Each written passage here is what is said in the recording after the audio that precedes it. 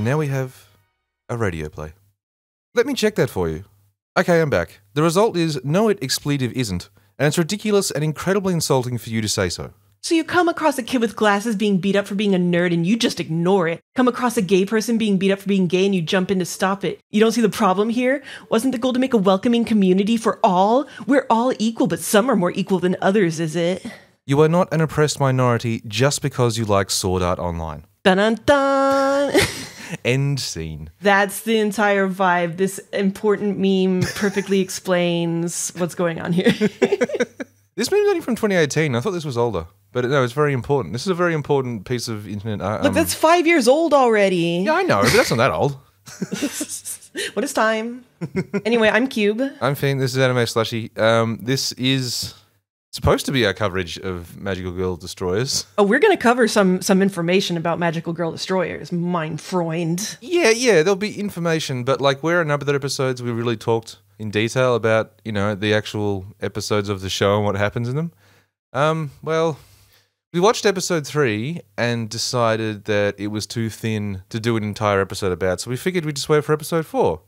And then episode 4 came out, and Feen had to stop watching halfway through. Yeah, but I can tell you what happened to me is I was watching it, and you know, this is an episode with a swim meet, inexplicably. My expectations were low, if I'm being honest. You know, I wasn't expecting a great deal. Pretty rock bottom. And then something happened that made me immediately close the window I was watching the show in and go away. I made myself go the fuck away from the show I was watching, so... I was joking about doing a watch party of it, and then multiple people who had already seen the episode were like, no, you don't want to watch party this one. And I was like, whoa, it must be pretty bad. It was even more sexual than 3. And they were like, you do not want to watch party this one. Yeah, Jesus. And they were right. And now I understand. I was just thinking about the concept of, you know, going back and taking proper notes about episode 3. And I did watch all of episode 4, but I mean, it's not like I'm a better person for it. You know, I don't have a better life for having done so. And I was just like, I can't go through and take a bunch of notes on what happens in this show like it's worthy of taking notes on. Fuck everything about this. But what's way more fun is that we found a bunch of interesting interviews with our boy June, the creator, and there's a lot of stuff to unpack up in there that might explain a lot about this show. So I was thinking we could just go over the 2 episodes in general terms because that's all you really need to. And then we can talk about some of this other fun stuff. And then maybe we say fuck this show until it's done and I see if anything interesting ever happened in it. Regardless of anything else, we might halt our weekly coverage of this show and just do something else. Magia Records sitting right there if we want to get back to Trash Mahou. Mm-hmm. And there's other things to do. We could actually watch a good show. We could do that again. What? Because here's the thing overall. So these 2 episodes are both much more just random shenanigan bullshit than the first 2 episodes. Yeah. And it's just gross and unpleasant in general. And there's like not as much to talk about because the gags get reused a lot and whatnot. That's part of why I wanted to wait until after 3 because I was like, okay, I need to know if this is going to be what the show's like for a while or if this is just like a one-off, you know, breather episode. And apparently this is just what the show's going to be like for a while. So that's good to know. The worst thing is that, like, you know, understand that when I say this, I'm not in any way endorsing the show or saying it's good. But when I watched episode 3, my reaction was kind of like, this is actually the ideal version of this show for what it wants to be. It doesn't have any of the dumb sincerity and it's not trying to be serious at all. It is just like a really gross and crass, wacky shenanigans show for gross boys. Yeah, it felt much more like what the defensive people were trying to convince us the first 2 episodes were, where they're like, no, nothing here is supposed to be sincere. Just turn your brain off and have a good time. Yeah, I mean, there's like 2 objections to that, which is like, first off, no, the first 2 episodes did have sincere stuff in them. And secondly, I suppose if I completely turned my brain off and died, even then I still couldn't enjoy it. It's not like it doesn't make the thing enjoyable unless you like intensely crass, dumb jokes. Yeah, and it's like, I could watch other brain off content that would be superior. Yeah, exactly. I don't know. Stop thinking about it does not like necessarily make the show any better or make it to my tastes or whatever. Yeah. Like, I don't know. It's a very silly thing that people say when they get very defensive. It's like, by the act of talking about it, we've already lost. And it's like, well, then why are you even here? Go away.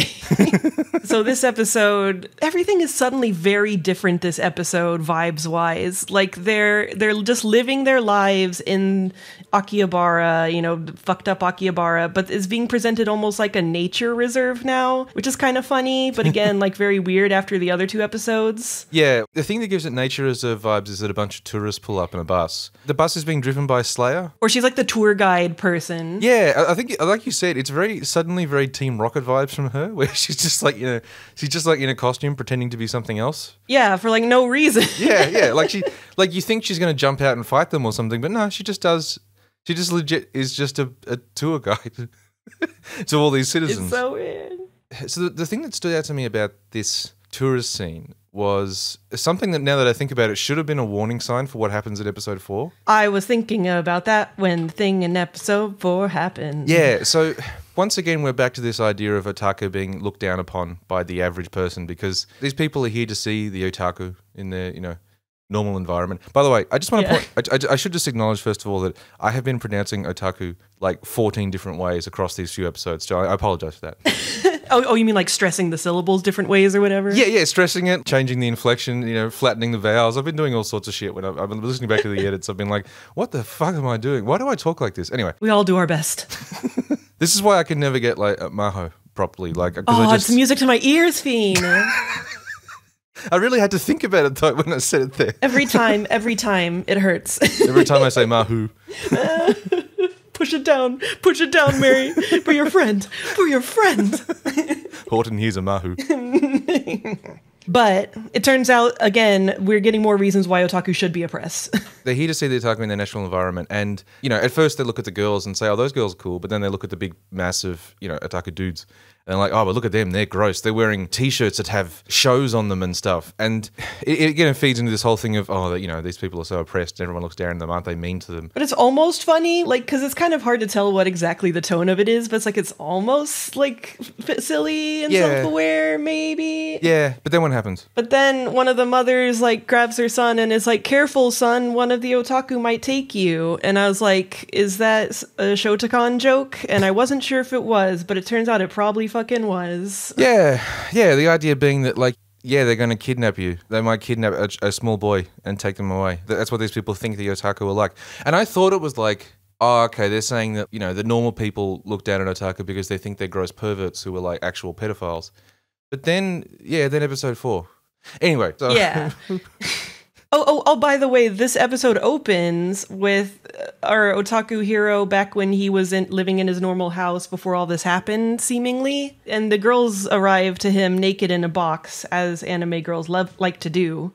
And his immediate response is to get horny about it, about these, what looks like 3 naked dead girls in a box, because of course. See, I wasn't sure if that was a flashback or not when I saw it. I thought it was just some random shit that happened. Well, the girls arrived naked in a box. You thought maybe that they just went on a crazy party and came back? Well, kind of, yeah. I mean, that doesn't seem out of line with the sort of shit that happens in this show. No, I think this is origin story shit, since he's able to just, like, live in a normal house and stuff. Oh, okay. But, I mean, like, that's the thing. In this episode, they go to a restaurant. Like, it's a normal thing in this bombed-out Akihabara. Like, yeah, but it's still in the bombed-out place. Yeah, I suppose. So here's the thing. Episode 4 is the one where I had to stop it halfway through and couldn't keep going. Episode 3 was the one where Cube really struggled. Yeah, I got way more uncomfortable, which is sad, but I don't know. I guess I've been exposed to more of certain kinds of trash. There's a scene that is, at first... This seems to happen a lot in this show, where, like... There's a couple of bits that are, like, almost kind of funny or almost kind of charming, and then the show just takes it way too far. At least for me. Yeah. All 3 of the magical girls are back, you know, with Otaku here, and they're like, well, you know, we should celebrate. So they go to this restaurant. And of course it's a maid cafe. Yeah, it's a maid cafe. Sure, why not? that detail almost sort of, I was just like, oh yeah, okay, sure, who cares? Yeah. Like after the maid cafe in Oscar, I was kind of like, I'm just immune to maid cafe That's jokes. True. God, we both have our own sins to bear. Just a quick sidebar. It does kind of amuse me that I find this thing more disturbing than Oscar in some ways. It's hard for me to explain. I need to sort of think about that and unpack it as to why. I think it's because it exists outside that realm of deep edge. It's more just supposed to be you're supposed to be having a good time enjoying the things that are in it. I suppose. So when you get to some of those things, it's like fucking yikes. Yeah. I suppose that's true. Yeah, it sort of changes your expectation of what you're supposed to be seeing. Because it's not like Oscar didn't have like, the thing that happens in Ep 4. It definitely has that in it. Yeah. Anyway. But everything's already in such a dark, trashy edge realm that your expectations are a bit different. They're in this restaurant and, they're waiting for the food, so they decide to play a game. A little quiz game about who has to decide who has to pay. That's ostensibly what it's supposed to be for. Yeah. They drop that concept, though, very quickly. This continuity error, fuckers. Because instead, once, of course, the main character loses, it's Botsu game time, it's punishment game time. Instead of paying, it's time for a sexy, horny bondage. The charming bit is there's some sort of semi-cute animation of the girls fucking about while they quiz Otaku Hero. And they ask him this question and he answers it wrong. That part of it was like almost cute, of just them being goobers together. Yeah. But then, it's the punishment. And do you know what ropes are good for? Well, I mean, at least that's a more traditional bondage. Do you know what bondage ropes are good for? In the middle of this motherfucking maid cafe, suddenly, they're just sexually tying up the main character boy. And it's just like, it lingers way too long and goes on way too horny. And I just was very uncomfortable. I hated it. And of course, it's one of those things where, haha, he's being molested as a boy, so it's funny. I totally understand your reaction to it, though. Like, I just sort of looked at it and went, oh, for fuck's sake. But I understand that reaction because even I, towards the end of it, was like, oh, this is a bit much. Because it goes on and on. I understand the gag is that, they've tied him up and they're torturing him now because he lost this game. Ha, ha, ha. But they linger on his crotch for a long time. There is a shot where they talk about his nipples being erect, and there's a shot where you sort of see that. Like, you don't see it. They cover it up, kind of. Yeah, with like shinies. They make like a point of saying that he's becoming hard. And like, the girls are groping him. Well, with the exception of Pink. Pink's just poking him with a stick, which sort of did amuse me a little bit. But yeah, the girls are just groping him for ages. It's extremely sexual. Where like all the other times in trash Maho stuff, you see people get tied up and it's sort of sexual, like for a second. And it's gross, don't get me wrong. Yeah, it'd be like, haha, she's tied up. Okay, on to the next thing. Yeah, and half the time, in those things, it is meant to be sexual. Like, I was thinking of Yuki Yuna or whatever. That was definitely like, yeah, really that was a sexual thing, like most of that show. But this time it is like, it just goes on for like 2 minutes. So much. It just keeps going and going, and it's very horny. Like, it's very legitimately horny, and it's like, I didn't sign up for this goof show to watch porn. Like, it's really weird. And it's like, you just imagine the other maids in the cafe being like, I don't even know where this bondage dimension came from. Are you going to order? This is cringe. Oh, well, there is one person who's in the shop who's kind of amused, who is a character who's just a character for this episode, who is like the one gag from this episode that did amuse me. His name is Cringe-mobile Driver Guy. Oh, yeah. Yeah, because he drives a car with an anime girl on it, and they translate it as Cringe-mobile. Yeah, Cringe-mobile Driver Guy. And that's his name. Like, every time someone refers to him, he is Cringe-mobile Driver Guy. I can just spoil it now. He dies this episode. It's that joke of, like, that character who appears and gets themselves killed for the main character and has, like, the teary, like, semi-transparent in the clouds sort of shot at the end. It's good, though. I liked that. Yeah, as a Takahiro screams, Cringe-mobile Driver Guy. Like, I don't know. It was like... It's the only good part of the episode for me is that guy and his whole situation and how that ends. Yeah, it felt like a legit parody of that sort of thing that happens in bad shows where like someone, you're a minor character who gets themselves killed for the main character so they can survive. Yeah. And then gets this treatment like we knew who he was when we only knew him as Cringe-mobile Driver Guy. It's the one piece of actually properly executed satire in this show so far. Yeah, that's it. Like, that's the only bit. Yeah, and meanwhile, elsewhere, we set up the problem for this episode, which is at the base of the evil League of Evil. There's a guy who's getting in a mech, and it's very Evangelion, so I'm sure Feen loved it. I'm sure you were like, I recognize that thing from the thing I like. I like this show now.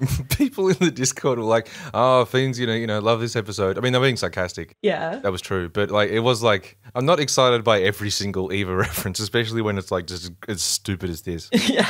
Yeah, they're building a robot, and this guy is, he gets put into a plug to get put in the robot. But it's a butt plug.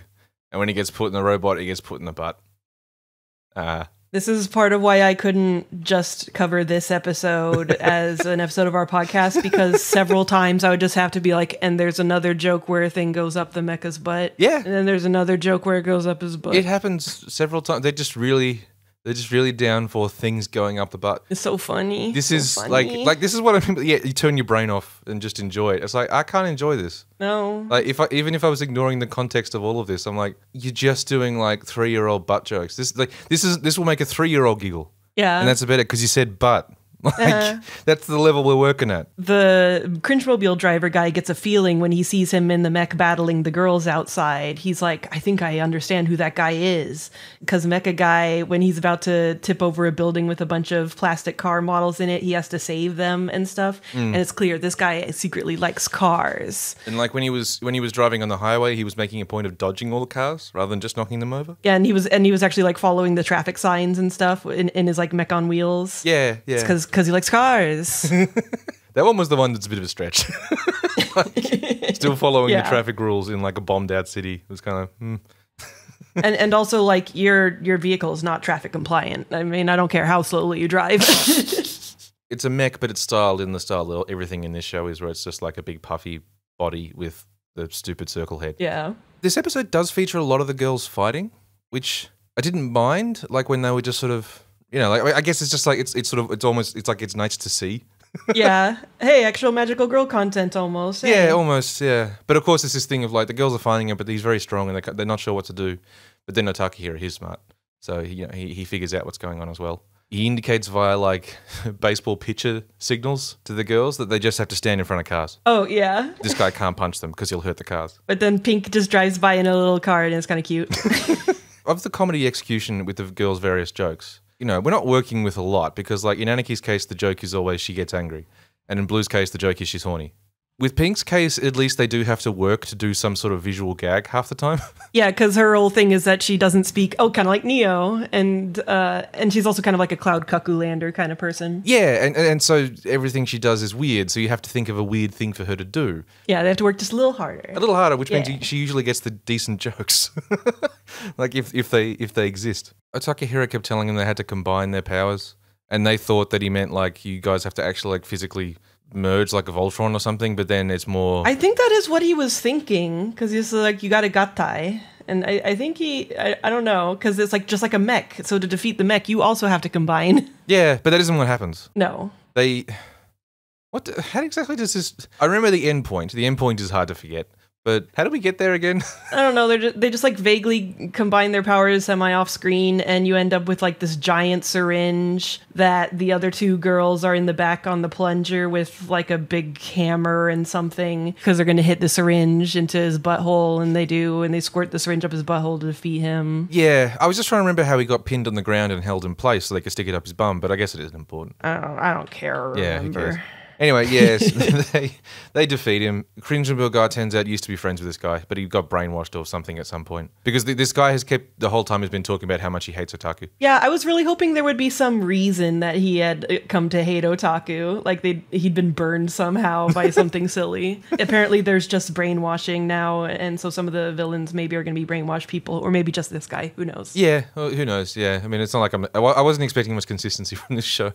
He's just coming to terms with the fact that maybe he really is a car otaku, because like the Cringe Bill driver guy is like explaining to him that, all the things he was avoiding and all the things he was doing and trying to make him remember all the times they had driving around in his Cringe Bill. Yeah. And going to hangouts with other Cringe Bills. And he's just starting to remember, but then Slayer comes in. And Slayer comes in her Anarchy outfit, the one we've seen in the OP. Yeah, so I was right about her. She's somehow connected to Anarchy, so it's not a coincidence that she looks so much like Anarchy, because Anarchy gets all like, "What is this feeling?" When she shows up. Yeah, she's like actually like struggling to stand when she looks at her, and it gets a headache because like she makes her feel something weird. The other two girls, that doesn't happen to them. It only happens to Anarchy. Yeah. But yeah, so she's like absurdly OP, and she almost kills them all. And just as she's about to kill them, as they're all like crouching, Cringe Bill driver guy drives his Cringe Bill into her, and like she's stuck on the hood, and he like drives her away a little bit, and makes his little speech about how he really wanted to take Anarchy for a drive, but he guess I guess is that like she'll have to do. No, it was you'll have to do partner, and his partner's head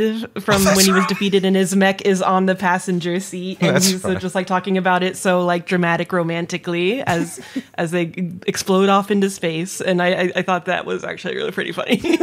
But yeah, that's that episode. There's the dumb bondage, very long bondage scene, and then that fight, and also the joke at the start about the nature reserve, and it's again this is just like the nonsense shenanigans. This is exactly what this show should be. It's not good, but this is what it's supposed to be. Yeah, it's not a show we would like, but it'd be a show that we could understand was competent for other grosser people. Yeah. In the first episodes when the show wants to be sincere, even the people who watch it don't want that, because all the people who defend it are like, just ignore that part. Don't worry about that part. Yeah. Don't want to pretend it doesn't exist. You're not supposed to think about things. So I guess hopefully this show would be the one that they were looking for or whatever. Yeah. And, but fuck them, because episode 4... Yeah. So... We knew it was going to involve swimsuits from the preview, so I was like, oh boy. Yeah. You knew it was going to be a swim meet and stuff. And like...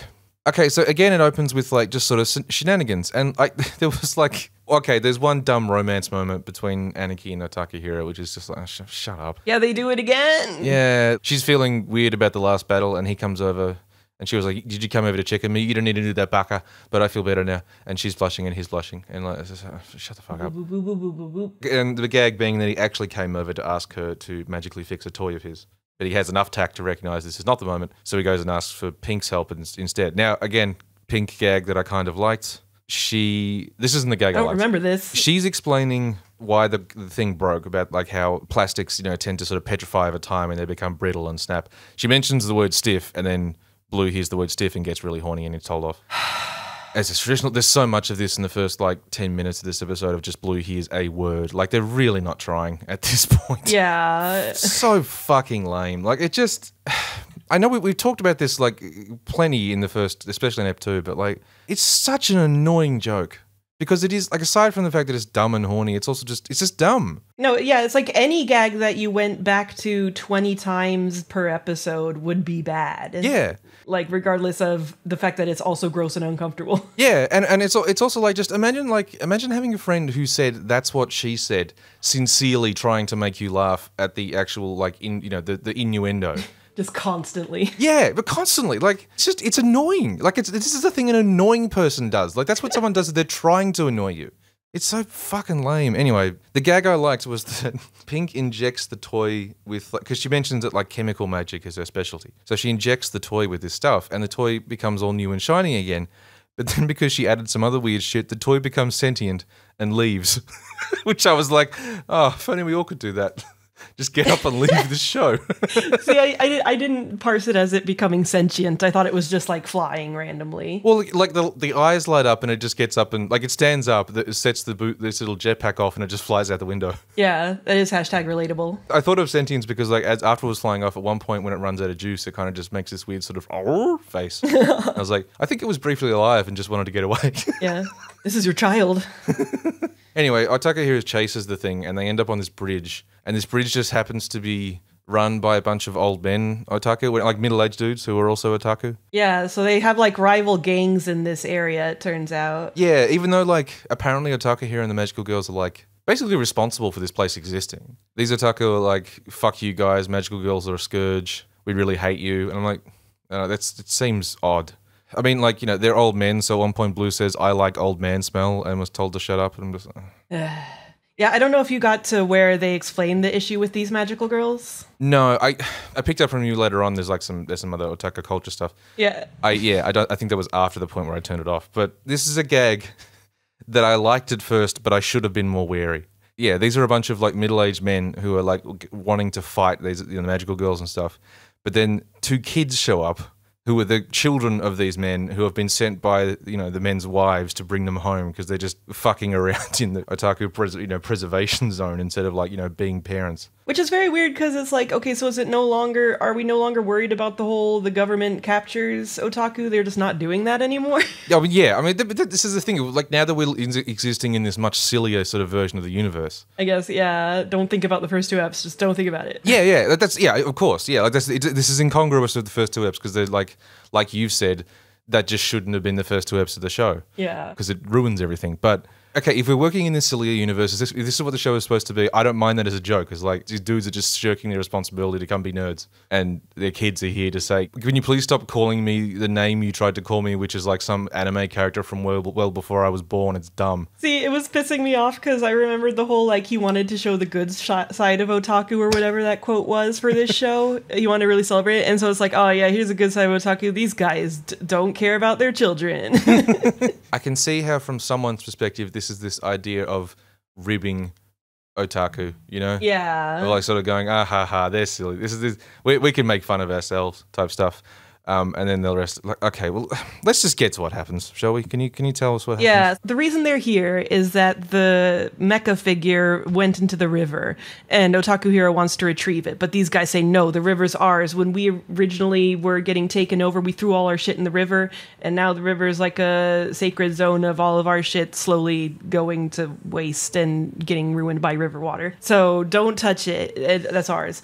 And so they decide to have a swim meet in the river with like different swim games to decide if they get to go in the river or not, or whatever. Yeah, and this is Blue's idea, because Blue has some quote about how skin-to-skin contact brings people together or something. Yeah, because she's horny. Yeah. For some reason, the magical girls get to participate, and they, all have their swimsuits, of course, their sexy swimsuits. Of course. And for some reason, the children of the men have to participate in the role that the girls have. And there's one young girl and one little boy, and the joke is that the little boy is in a little girl swimsuit, and all the men are aroused by that. At first, the gag is just that the boy is in the girl swimsuit and he's very uncomfortable and asking, why do I have to wear this?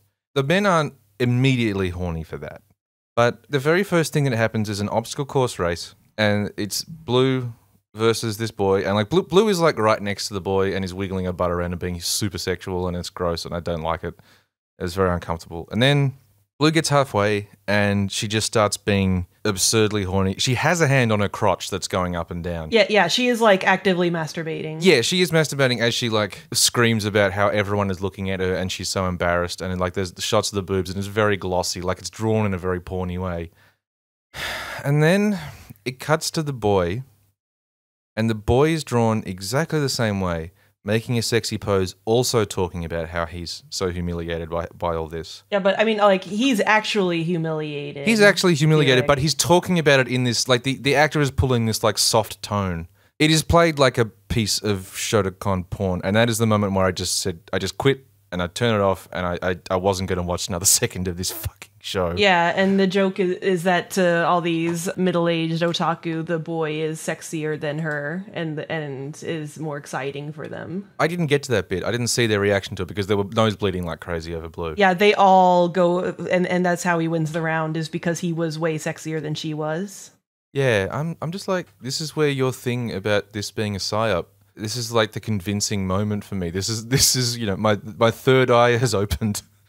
I have taken the red pill. Otaku are all pedophiles. That's what this show is telling us. That's the joke. Like, how is that the joke? Hey, here's my son that I put in a sexy little girl's outfit. Oh, we're all very aroused by it. That's the thing as well, that it's like, it's this kid's dad. You know, the people who usually the offenders in these sorts of real life situations. And he and all his friends are very aroused by this sexualized little boy. How is this the joke? Ha ha ha ha. How? Ha ha. What? Like what? What are we doing? Oh, well, it's a joke because like you'd assume normal men, right, find women sexy, but because they're otaku, they find little boys sexy. Ha ha ha ha ha ha. I'm just. It legit kind of blows my mind. Like.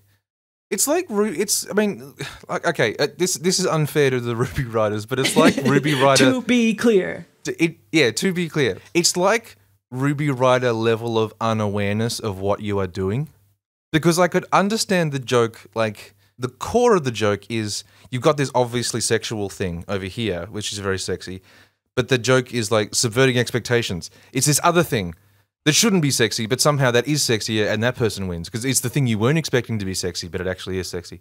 But in this case, it's an 8-year-old boy who's been force-femmed, and it's a bunch of middle-aged men who are doing the nosebleeds at a force-femmed 8-year-old. Yeah, you understand everything about this. What's wrong with that? I just want to show the good side of otaku culture. Even without all of that context, even without all that stuff about, like, on the one level, it's almost like this is like a 4chan edge joke. You know what I mean? Like, yeah. I was gonna say this goes back to my whole thing that like this is 4chan. 248, what do you want to call it? But this is the sort of this is the sort of like the joke you make to gross everyone out because you're so fucking edgy. But this is an anime that, like, other people, like, you had to make someone fucking animate this. You know what I mean? Like, this is a thing that goes, like, I know it goes on TV at 2 a.m., but it goes on TV, it goes on streaming services.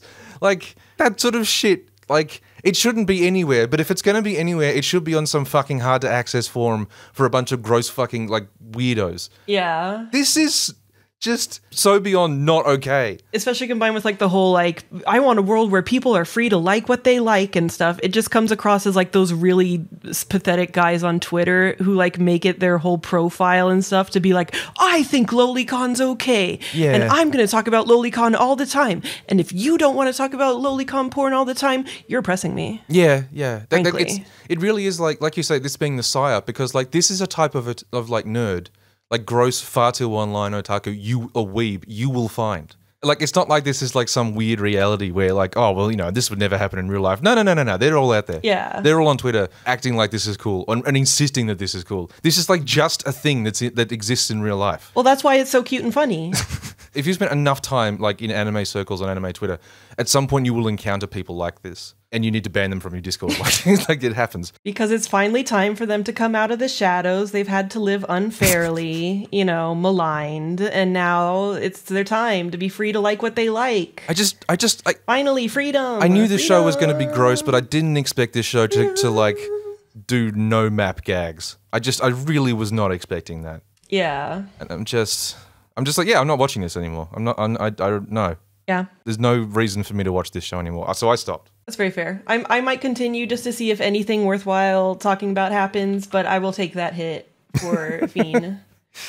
Obviously, we've learned that we have different tolerances to different kinds of sexual anime. Yeah, apparently. Like, I see it and like I'm like, yeah, it's fucking gross, but I'm more just tired. I'm just fucking tired of these people, of these goddamn people. That was kind of my reaction to the bondage scene, was just like, oh, fuck's sake. Yeah. This is stupid. This is stupid and I'm bored. Whereas, yeah. It's like, this sucks and it's gross, but I've been here. Yeah. And I hate it here. There's not a lot to talk about with the rest of the episode that you didn't see. It's just funny because I didn't actually hit the halfway point. Yeah. It's like I'm trying to remember the other things that happen because it becomes this whole conversation about older otaku versus younger otaku, and the older otaku are blaming the youngins for being too on main, and that's why they all got like slapped down. And it almost starts to feel like they're referencing like, some of the discourse that you'll hear among queer communities. Yeah. About like, you don't understand the real struggle that we had back in my day when we had to be secret about it and stuff, and y'all are just blah blah blah. It feels like that, except it's about liking stupid otaku shit. Yeah. Or in this case, fucking, being pedophiles. I mean, the rest of nothing else references that later in the episode, which is good at least. But I mean, that's there, which does make the rest of the conversation like way goofier because it's like, oh, I had to do this in the darkness. It's like, yeah, I'm sorry that you had to consume your Shotokan shit in the darkness. This is horrible for you, fucker. Oh God.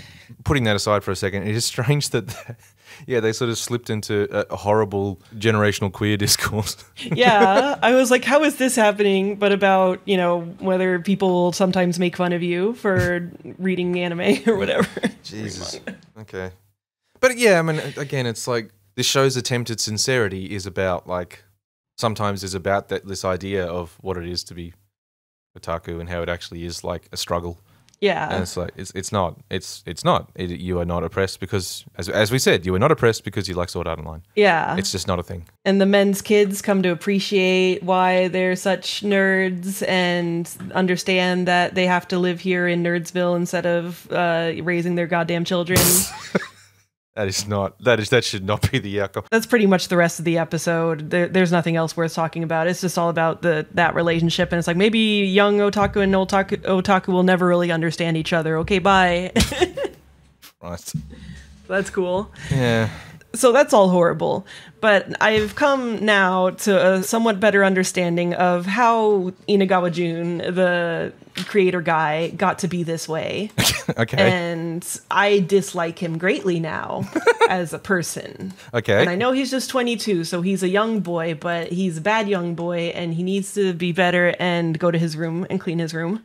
So Jun Inagawa is the son of a very wealthy car designer guy for Nissan. Okay. So he's very privileged. He's a rich boy. Okay. He's a fail son, isn't he? So it's very funny because, like, he talks about, like, I've always wanted to be a mangaka, and my parents told me when you're 18, we're not giving you any more money. We'll support you until you're 18, and then you have to make your own way in life. And so that's what I've been trying to do. So when I went over to this place in LA, I told my dad, I need a $300 t-shirt to impress this skater guy. And he bought me the $300 t-shirt. And then blah, blah, blah, blah, blah.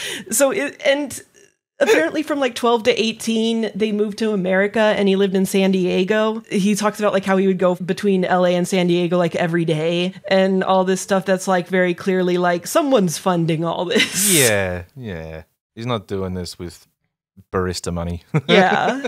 But it's funny because he was like, have you ever been to San Diego? There's nothing to do around there, which is why I sat around reading manga. Hey. There's funny aspects where the older he gets in these interviews, because you can find interviews from when he was like 18 through when he's like 22, 23. And he used to be what I think is more honest about what anime got him into anime, which is he says that the first thing that really awoke him was Kiss X Sister, which I assume you are not familiar with. No, I'm not. What's the go? Because it's a trash manga about a guy who has two stepsisters that are both in love with him. Of course. And it's, just like corny, haha, bullshit. And so this guy's like, that was my real big awakening. But nowadays, when he talks about his otaku awakening, he's like, oh, I liked this, I liked Inazuma 11 and other kids manga. And I always was really impressed by those and wanted to be a mangaka. And I'm like, don't you fucking even pretend. Don't you pretend. I saw you talking about Kiss Exes. But that's the thing. He knows he can't bring that up because he'll get made fun of. Yeah. Being into the light incest. I got into anime and manga in middle school. I especially loved the manga series Kiss X Sis. When I first read it, something knocked me awake like, this is it. I got infatuated from that point onwards. I discovered what sort of fictional world I liked after reading Hayate, the Combat Butler, and my obsession grew more. I read through the famous ones like The Melancholy of Haruhi Suzumiya, Clanad, and Angel Beats, which, like... One, like, Haruhi is before his time. That's weird. And two, it's just like these, like, fucking basic ass, otaku ass, dumb shit. He talks about loving Love Hina. And I'm like, really, dude? You're going back to read, like, the most generic harem manga possible? That's what you're going for? And, he loves Attack on Titan. Oh. Well, yeah. My 8-year-old cousin fucking loves Attack on Titan. He told me that anime all sucks except Attack on Titan. And I was like, you're 8-year-olds. Yeah, that's the thing. Attack on Titan is so mainstream. So I'm just thinking, like, I begged my dad to divorce mum and remarry a woman who had 2 twins, possibly my age or maybe slightly younger. But he said no. No reason, Dad. No reason. I was just thinking about it. Yeah. Wouldn't that be cool? I laugh at this guy, but then I think about how meters away from me I have all 8 volumes of Midori Days sitting in a closet. Yeah. I can't necessarily throw stones, but I guess, like, I never told someone in an interview. You also haven't then made a series that suspiciously has a lot of the gross energy of Midori. Yeah. I mean, I haven't told people in an interview that I liked the incest manga. That's your main inspiration. Yeah. Jesus. So a later interview, some of these are just like, what a doucher. Like, I'm sorry, dude, but okay. Could you start by introducing yourself to the network? I'm Jun Inagawa. My job, I don't really know what to categorize myself as. I don't really feel right calling myself an illustrator because there are lots of people who make a living off of that. I don't exactly sell myself with my drawings. I sell my lifestyle. So I guess I'd be a creator. Yeah, a creator, I guess. I guess I can tell he spent a lot of time in LA. He sells his lifestyle. What is your life? It's being an otaku. Yeah. It's just liking nerd things. Yeah. He's an influencer. Like, he's a proto-influencer. That's what he is. I guess shortly after he graduated high school, he went back to Japan because he really wanted to be a mangaka, and so he submitted his manga to Shonen Sunday to have them publish it. Ahem. But they told me, your illustrations are good, but there is no originality. You don't have enough experience. I was so frustrated. I felt so defeated, and I went to go see my uncle's friend, who I've always been with since elementary. He's super into punk and skate and stuff. This guy was telling him, like, you need to get more life experiences, basically. You only watch Japanese manga and anime, and that's your only inspiration source. Of course you're going to lack originality. And I was like, yeah, good uncle. Yeah, real talk. Yeah.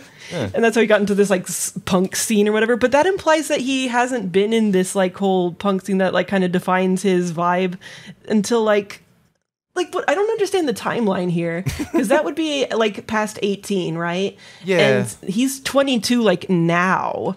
So if he's all defined by being up in the punk scene, like was he in it for like a year before that became his defining thing? Like he can't be that like knowledgeable about it. No, but it's very early 20s to sort of like go like, okay, this is my aesthetic now. This is what I'm into. Yeah. I suppose. I guess I don't want to get into a debate about authenticity for something like that when you're still this young. So there's another story he tells where he wanted to learn about otaku culture because he was like, this is very mysterious. I don't know anything about it. And he says that he like brought a tape recorder, or not a tape recorder, but like some recording equipment, and just like really talked to an old otaku about otaku culture. And that's how he learned all about it. Is like he interviewed this guy, and then he's like, that's me. I'm all into the otaku culture now. Like he wasn't before. It's very strange. I think he seems like someone who likes to self-mythologize a lot, so I don't know exactly how literally true some of these things are. Yeah. I mean, again, early 20s doucher who has no sense of self. I mean, I feel like this is the thing that happens with like particularly privileged kids sometimes too. Like their life has been very easy. Like the thing says, he has no life experience. There's nothing that really defines him. You realize you don't have an identity, and so you really have to quickly go and adapt, like pick one up. But he's just very he's kind of surprisingly blatant about that's what he did. Yeah. He really does give you the impression that he thinks that otaku, they should be able to be it more openly and not have to worry about it. And they're a little oppressed, and, they shouldn't have to feel embarrassed. And I guess that is the biggest oppression that he faces this like kind of privileged looking guy is like, sometimes people laugh at me, and we need to make a world where that doesn't happen. One time he told someone that he liked that incest manga and they laughed at him. That's the thing, because it's not just that he likes anime or whatever, it's that he has shitty cringe anime taste. Like he'll talk really proudly about all these things that like about reading like eroge, like hentai games as a kid or whatever, or like as a young teen, and be like, I got really deep into this stuff, like this thing where these two girls combined, it was all fucked up and blah blah. It's like, oh man, I wonder why people were fucking acting like you're a weirdo. It must be because otaku are oppressed. It must not be because you're super into hentai, like really on main. You freaking grosso. Yeah, this does explain a bit, I guess. Yeah, knowing that he was a privileged kid with no life experience. Yeah, whose influences are only the things he's seen, and that's why he's just sort of regurgitating it. There's definitely a vibe you get from this show, not only in the terms of the magical girl stuff it touches on, and his stated stuff about magical girls. You get a similar vibe when you look at the sort of otaku, tchotchkes and items that you see in this. It's not someone who actually knows a great deal about otaku stuff. Mm-hmm. It's like he's definitely not someone who really knows anything or much at all about magical girl shows. This isn't the sort of parody that's made by someone who's really deep into it and can make a lot of references and gets what's funny and what works and what doesn't in the genre. But I feel like you could probably apply that to everything otaku related in the show. Is that like you have these nerds, and there's lots of jokes about the nerds and the culture, but there's not really any jokes about the actual content that's being consumed, which is weird because the content is so central to everything that defines who these people are. Yeah, no, it's very surface level. Yeah. Like all of these people are just like, you're oppressed because of this content you consume, but there's no talk of the content itself. Like the little robot that he once fixed is like a very generic looking, like a Gundam and or whatever. I mean, I don't know enough about those things to talk about that, but like, yeah, the magical girl jokes are very shallow. All of the references to otaku stuff is extremely shallow. It's just like body pillows and like Miku. Yeah, I mean that matches with like all of his manga pulls for like what his favorite manga and stuff are just like super generic shit. Yeah. Like it is the SAO oppressed person. Yeah.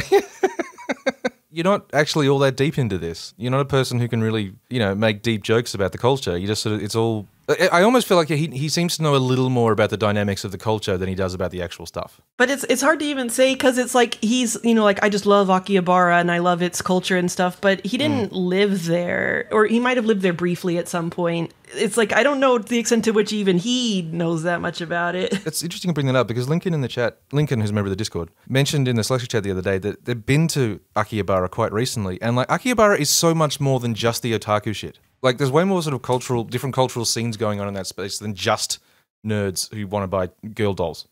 Like, so it's almost insulting, like, to sort of make the place just about those nerds. I do think it's fair that, like, that is the Akihabara thing. Like, when you step off the train, you know you are in Akihabara, and there's all this nerd shit. Like, it is the land of super nerd shit. Yeah, but, like, lots of different nerd shit, like, just like how they have all those different nerds that are not fucking present in these episodes. I don't know if we had got a single fucking train otaku moment. Those guys that they theoretically have these other interests, but in the end they all just kind of vibe like they're anime nerds. They all like sexy little boys, they all like horny magical girls. Like, there's no feeling that they all have their own really distinct subcultures, which they do. Yeah. I mean, the stuff that Lincoln was talking about was like the sort of those people who were into like really crazy fashion subculture. Yeah. Like really wild outfits and stuff. Or like some of it's like tech and music based as well. That's some of the stuff you find in Akihabara as well. So it's like, yeah, it's not just anime nerds. It's not just dudes who like, gross anime girls on a body pillow. Like, it's sort of, yeah. But that's all this show really wants to talk about, I guess, Yeah, when I think about Akihabara, I think of, like, there's a lot of net cafes there, of course. Later on, when I would go to Tokyo, like, when I need to catch a flight or whatever, instead of staying at a hotel, there's a particular net cafe there I would go to. And it was actually just, like, really pleasant. Like, the lights were always off, and they had a free drink machine with, like, lattes and shit. Oh, nice. And you could use the shower or whatever. I don't know. I liked it a lot. And that's what I think of now when I think of Akihabara, is just, like, it's just this, like, kind of chill nerd place in some places. Yeah. You got the weirdos. I'd buy my manga screen tones there and whatnot. Yeah, Akihabara pretty cool. You should go there sometime if you're a fucking nerd like us. It's not all just horny pedophiles, actually. Oh yeah, here's the quote about him learning about otaku. I think the word otaku and street are overused today. Since I always use the word otaku and present myself as one, I felt like I had a large responsibility. So I reached out to one of this guy's friends, a diehard otaku in his 30s who lives in Akihabara.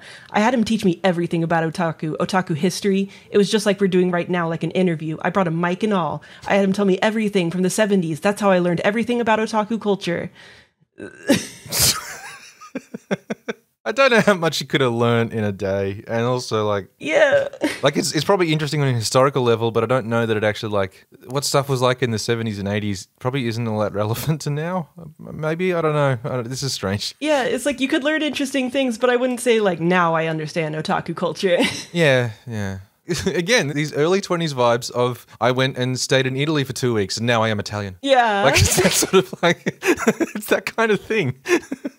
You get back to America and just roll your R's all the time. This is silly. He's a silly man. This is a silly man. He's a very silly boy. Yeah. But he got to make a show. God damn it, where is it? Yeah, I'll try to remember it as best I can, but basically he was just like, I want it to be the kind of show that, like, if you're getting into arguments or something, you can watch it and just feel like everything's okay or whatever, like have a bright spot in your day.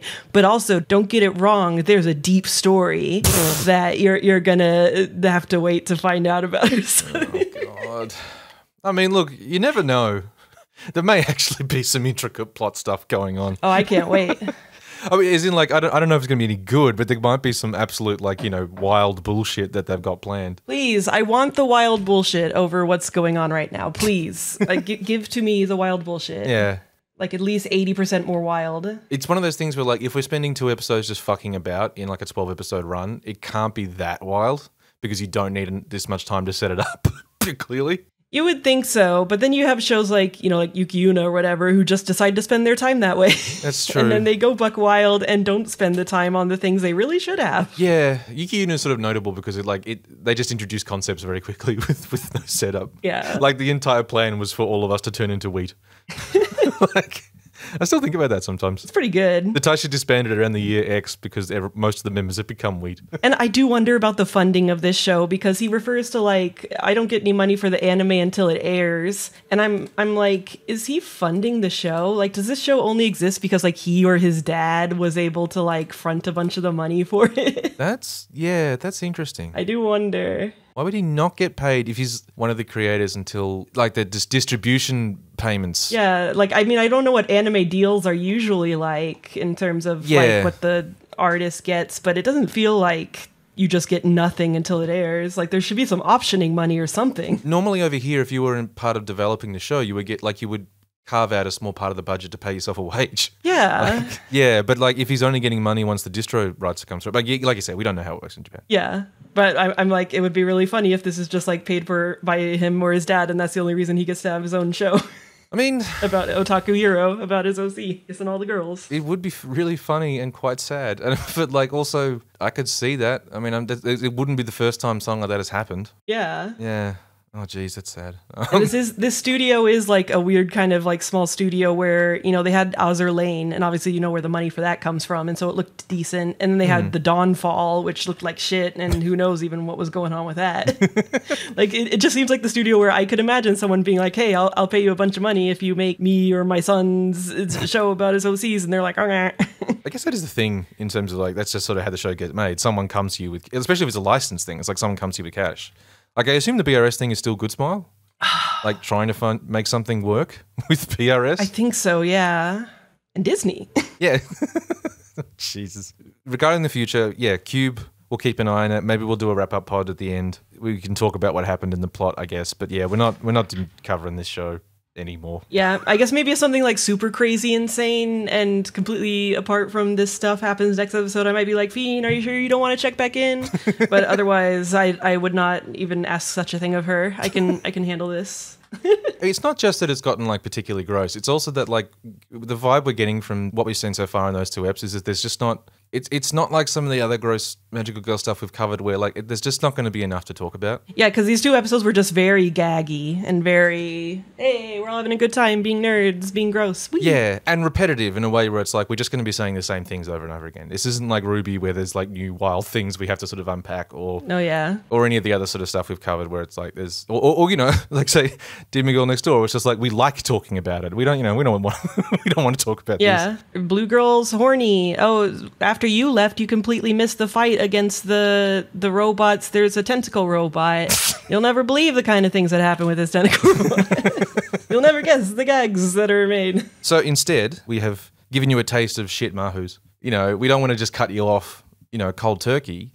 What we might do is finally get to the end of Magia Record Season 2, that little 4-episode chunk that got released a while back. I did re-download it because I couldn't find the episodes. I am ready to dig back into that nonsense. I feel like I might have to rewatch it, but maybe I'll just re-listen to our episodes and experience it that way. That might be the better way to consume it. Yeah. It's a show where watching it doesn't necessarily help you understand anything. This is true. It was kind of the experience of watching it last time, so yeah. And I didn't re-listen to you getting really mad about Truck Yachio. That episode in particular was like, I was so angry I didn't notice how drunk you were. I was so by drunk. The end of the episode. I was like...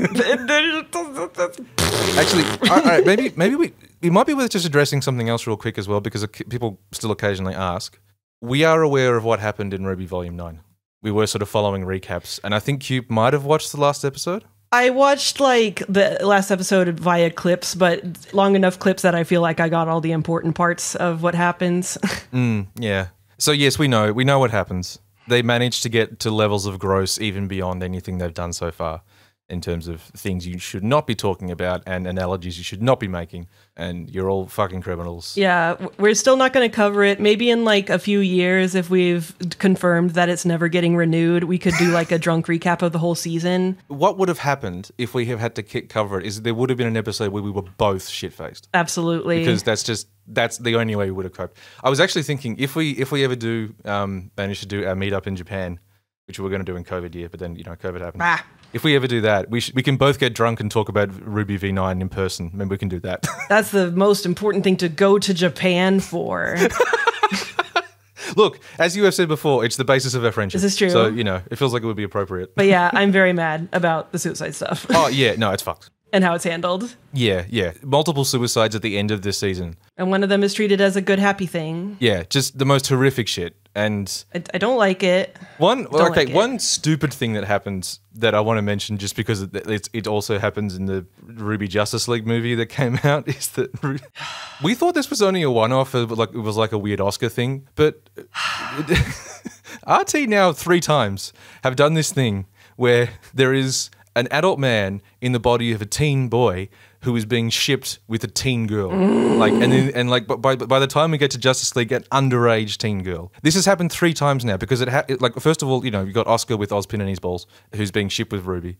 In Volume 9, you had a thing where John went to the beach that makes you old. And he lived several years. He's like middle-aged old man. At the end of the season, he gets like de-aged back to where he is, but he lived all those years. Like, he functionally, mentally, he's like in his late 30s. Yeah, but because it's an anime and you know him as a teenager, no, his teenager is his true heart age. Don't worry about it. So he's being shipped with Weiss again, including a moment where Weiss finds middle-aged John hot, or at least makes her all blushy. Yeah. And then in the Justice League Ruby movie, Batman is being shipped with Weiss, and in this reality, it's a show where Batman is like, yeah, he was 35-year-old Ben Affleck grunty Batman, but now he's a teen boy, and he's being shipped with Weiss, this is like Beacon Days, so this is Weiss under the age of 18. I'm not actually certain if it's Beacon Days. I think it's like right after they split up or something, because she's back home. I'm not sure about that. Because I mean, and it's a whole part of the thing that the canon is fucked up. That's like a canonical part of the movie. It's amazing. I fucking love it. It's like, okay, so spoilers. The Justice League have been pulled into this weird simulated reality that is Remnant, but the canon is all fucked. Like, Oscar and Ozpin exist at the same time. The canon's all fucked up because the person making the simulation doesn't know Ruby that well, so everything's a bit off, which is funny because that's what happened in the first run of DC Ruby comics that was supposed to be canon. It was made by a person who didn't know Ruby very well, so the canon was all fucky. How did they do it? Why did they look at what happened in real life and go, yeah, that should be the plot of the film? Because they're kings, and that's like the one most amazing thing they could do, and I stand. Don't stand them shipping adult men with teen girls, though. I don't care what body they're in. That's not what's fucking important, you goddamn weirdos. There's also a clip going around I've seen that just has annoyed Batman fans quite a bit, which is like, in this movie, Batman gets to be a faunus again. And like, there's a whole thing about how he doesn't want to go back to the real world because he gets to be special and have superpowers here, which is not the case in the real world. God. Yeah. And there's all these Batman fans going, who the fuck is this? Like, as if Batman keeps what version of Batman has ever given a fuck? But like, it's one of those things where it's like, potentially that's something interesting to explore, but also at the same time, yeah, he had like, it's assembling some Batwings. That's what he's got. I don't know. Yeah, and he's just like a weird goof. And I saw the scene where like he starts flying and he's like, "How does Clark do this so easily?" You know, just like throwing around his civilian name like you do, like you do when you don't know anything about Ruby or DC superheroes. It's awesome, but we don't plan to cover that. No. I hope part 2 doesn't happen. I hope no more Ruby happens ever. I'm praying to the God Brothers who are no longer God Brothers. This is like what we explained last time. It's just like knowing everything that happened to RT. There's no fun to be had anymore. It's not fun. Yeah, this is fucked. It just sucks. Everything about it sucks. It needs to stop. There needs to be no more Ruby. Make it all go away. Carrie, it's not imposter syndrome, Carrie. You don't need to get over your imposter syndrome. That's not the issue, Carrie. Anyway, yeah. Anyway, never watch anything. No, yeah. Actually, I think you should do the opposite. I think you should have a nice anime.